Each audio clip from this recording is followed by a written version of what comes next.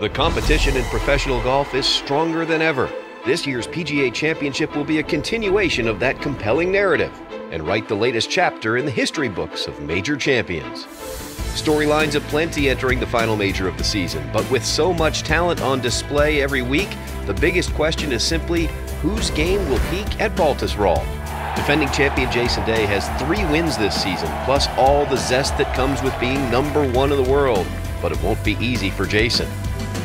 Rory McIlroy is healthy and playing good golf, coming off a quiet top 5 finish at Troon 2 weeks ago. All he has done is win this championship twice, one time by 8 shots.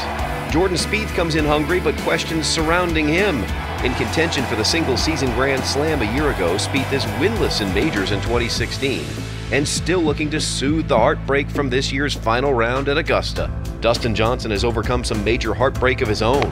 The penalty at Whistling Straits and the U.S. Open miss at Chambers Bay last year are all in the past. Redemption this year at Oakmont has opened up a whole new world for DJ.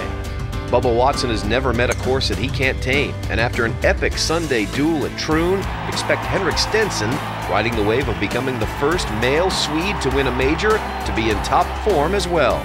Oh, and guess who else is back in the conversation after the Open? For Phil, it was a tap of the Jack Nicklaus plaque on 18 and a pitch shot for the ages the last time the PGA Championship was held at Baltusrol.